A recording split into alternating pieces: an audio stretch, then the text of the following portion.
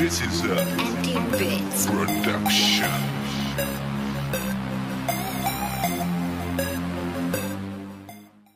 And he figures this is the best way to make his grandfather proud. El Yayo lets it slide so long as the Coro continues to produce. Fact is, the network is so well established that it pretty much runs itself. Wait, we've got movement. Looks like we need that convoy. Radio truck and escorts. There's gear in that radio truck that could make life a lot easier for the rebels. You want to go after it? Commo gear's in good shape. Pass on the location of the truck to the rebels. Shitballs.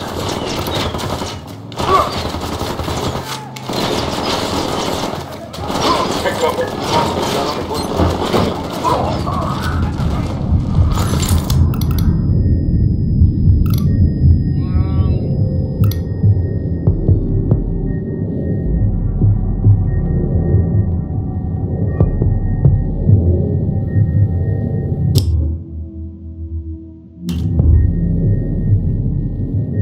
I got you.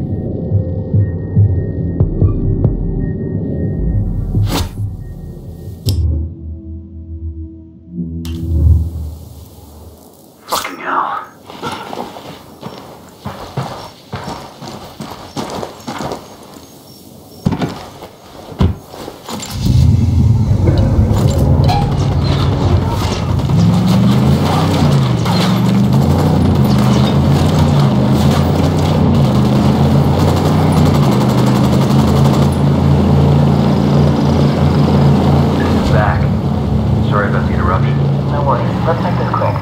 Yayo joined the cartel and became the boss of production.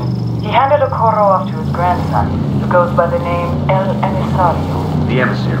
He spends most of his time outside the province, rubbing shoulders with politicians in Sucre and greasing the wheels for the cartel.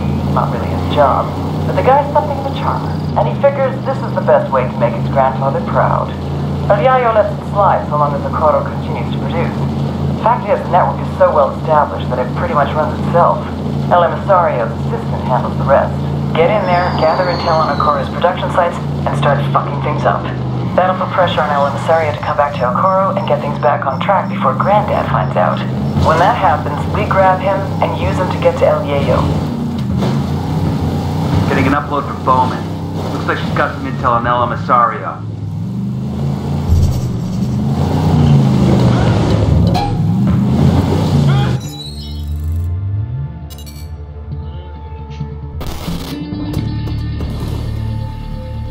You all know El Yayo, highest-ranking Bolivian in the Santa Blanca cartel, and their head of cocaine production. But you may not know his grandson, Gonzalo Llana, aka El Emisario, the emissary. Yayo taught Emisario everything he knows. How to produce the best polvo in all of South America, how to maintain relationships with the local Bolivians, and most importantly, how to serve your Santa Blanca masters. Emisario looks up to Yayo, would do anything to honor him, to make him proud. Which is exactly what makes El Emisario the perfect target. His greatest fear is shaming his grandfather. If we hit his coke operation in Okoro, he'll come running back to fix things. That's when we grab him. With a little luck, he'll give us everything we need to know about dear old Grandpa.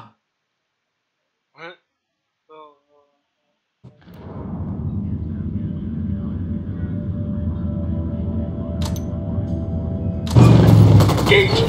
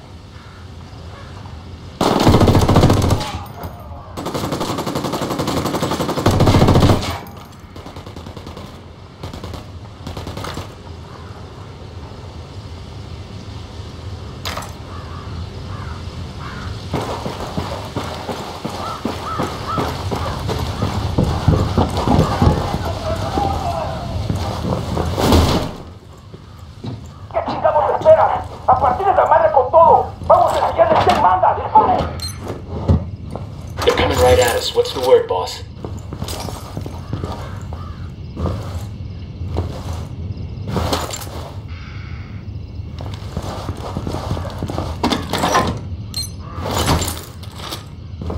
Familiarize yourselves with Bowman's briefing on Santa Blanca's coke production pipeline.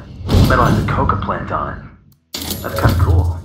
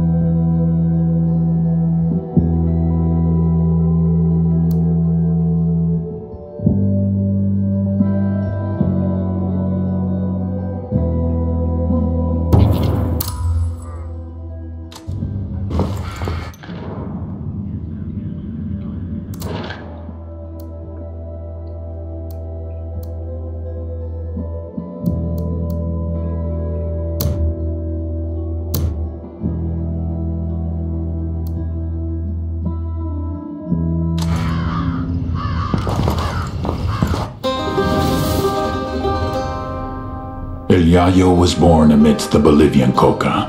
His mother carried him on her back until he was old enough to go to work for himself. For decades, Yayo picked the leaves, fingers blistered, back aching, feet bleeding. But never, in all that time, did he once extract the alkaloids to make cocaine. To Yayo, the coca leaf was an ancient tradition, going back 8,000 years, a medicine, a culture, una planta sagrada. Of course, the Americanos had a different opinion. They called it Plan Dignidad, the dignity plan. Although Yayo was no more than a farmer, un cocalero, his world was left in ruins. With no other means available, he was forced to do the one thing that he vowed never to do. He was forced to produce cocaine. In the end, the Americans' efforts to stop cocaine production created one of the greatest cocaine producers to ever live.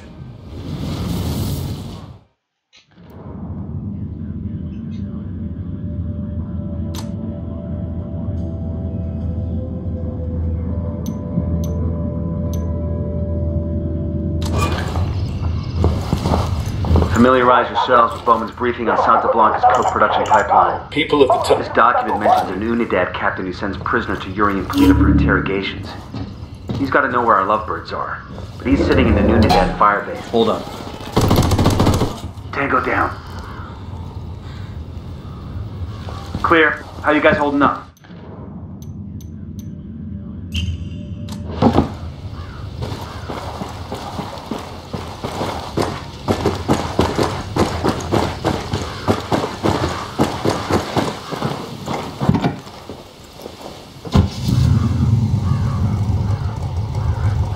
I'm in. Let's go.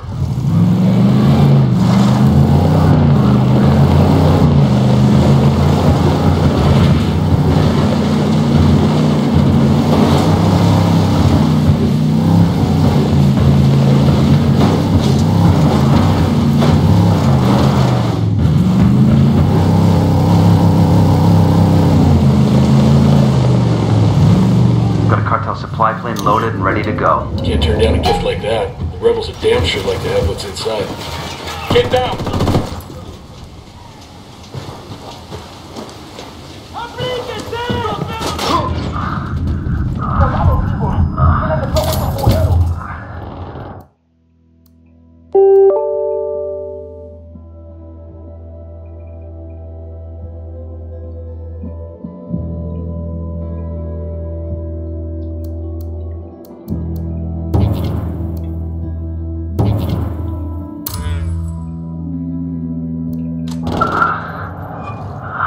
I think Santa Blanca gives out a lot of these.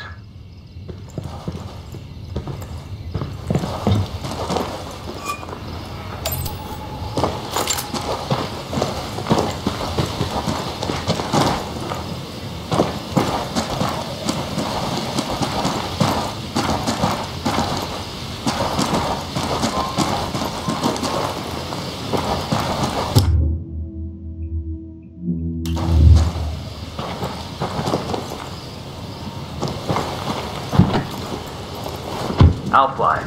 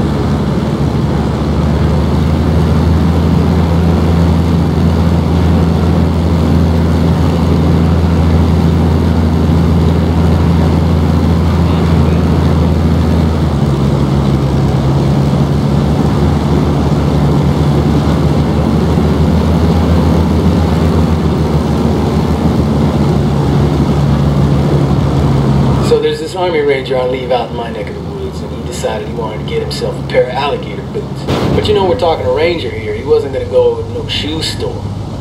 No, he gets himself a knife and heads out to the bayou to get him a gator and make some boots for himself. So he gets off the highway and heads back into the country and finds a little old bait shop near the edge of the swamp. He asks the man where he can find himself a gator, and the man gives him directions into the bayou. This doesn't end with banjo music, does it? Just let me tell the story, okay? Anyway, the guy at the bait shop says, "Look here, while you're out there, keep an eye out for these two Marines I sent in a couple days ago. They were after gator boots too, and they should have been back by now." Ranger says he'll keep an eye out for them, and heads into the bayou. He follows the man's directions and heads way out into the swamp. When he gets to where he's going, sure enough, he sees these two Marines standing up to their waists in the water. Over on the shore nearby, there's like 20 dead gators in the mud. Now, as the ranger watches the gator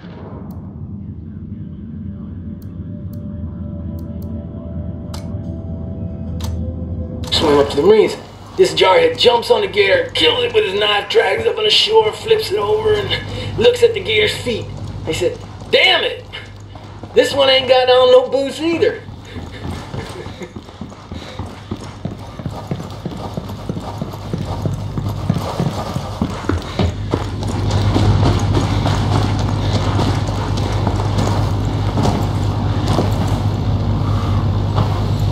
Think I can wear this with my Class A uniform?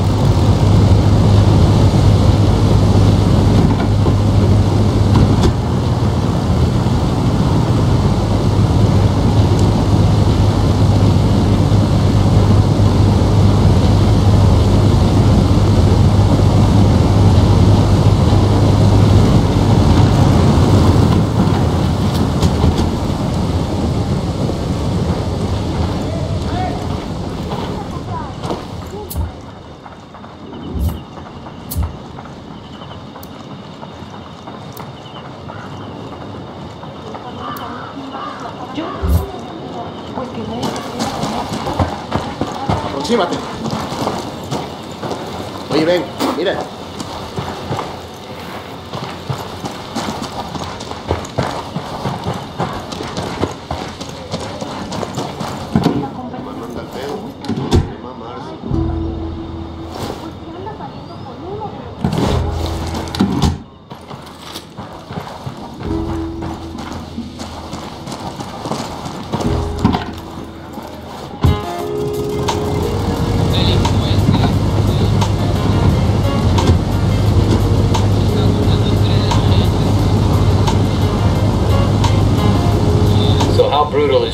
Polito's torture anyway.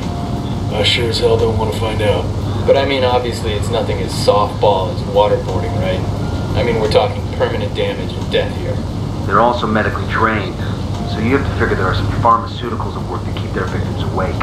See, back in the day, the real torturers didn't need drugs to keep their victims awake. So they're amateurs. That's obvious from how few people survive their interrogations. The real torturer, a professional. He or she is in control. He or she understands what's needed. Yuri and Polito are sloppy. They get carried away. They do it for the fun of it, not because it's a job and not for the art. So yes, they're brutal, but not because they try to be. They're brutal because they're incompetent. You got a dark side hidden under that smile, don't you?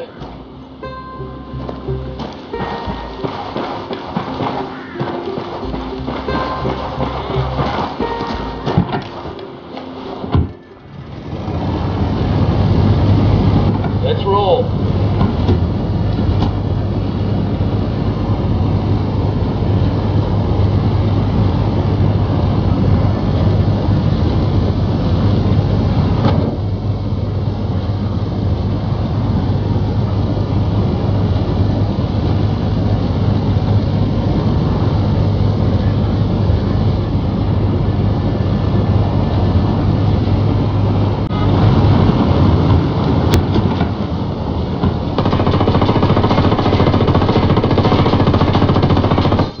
Frag out. Total loss. Mission's over. We're done.